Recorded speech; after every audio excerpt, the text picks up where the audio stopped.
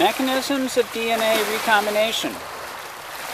Early models of crossing over included the hypothesis that recombination was a result of the switching of the DNA replication apparatus from one homolog to the other.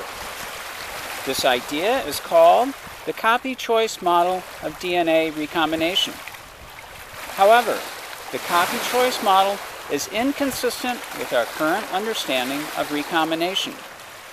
The copy choice model states that only 2 of the 4 chromatids will be involved in multiple crossing overs, whereas the tetrad analysis indicates that all 4 chromatids may be involved.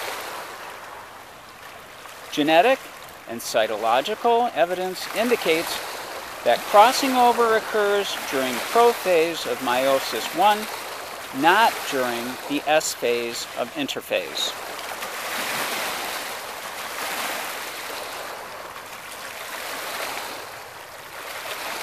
Have a great day.